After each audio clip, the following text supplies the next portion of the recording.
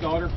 Adrienne Williams wouldn't respond to my questions on the way to jail, but her arrest does bring some heartbreaking answers. Investigators say 3-year-old Adriana Williams died of asphyxiation. Her body left behind a pile on the street in Swissvale.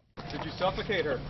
This criminal complaint we obtained details the frantic moments as families searched for little Adriana. Williams dropped her off at this home on Wright Street in Wilkinsburg so she could go to work. As she left, family members said Adriana ran to her mother because, quote, she forgot to give her a hug and kiss. But soon relatives couldn't find the little girl. They called Williams 23 times and sent 10 text messages asking if she had Adriana with her, but heard nothing back until 10 minutes later, one text saying, quote, "Nah, she downstairs with mommy."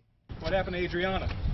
Investigators used surveillance cameras like this one on Laketon Road, another at a gas station, and one at this abandoned hotel to track Williams' car heading to the ravine where Adriana was found. Police say colorful paper clips were also discovered near Adriana's body. The same paper clips were in Williams' car. And also in that car, a notebook with an entry reading, quote, "The single-parent expletive is stressful, hard as expletive. I hate that I'm doing this on my own. I've been struggling hard." You miss your daughter. Cell phone data showed Williams never left the area of her home or where Adriana's body was found and never got close to her workplace. Perhaps the most disturbing detail, investigators found a stain on Williams' shirt. It had DNA matching Adriana and had traces of watermelon, which the little girl had eaten just minutes before disappearing.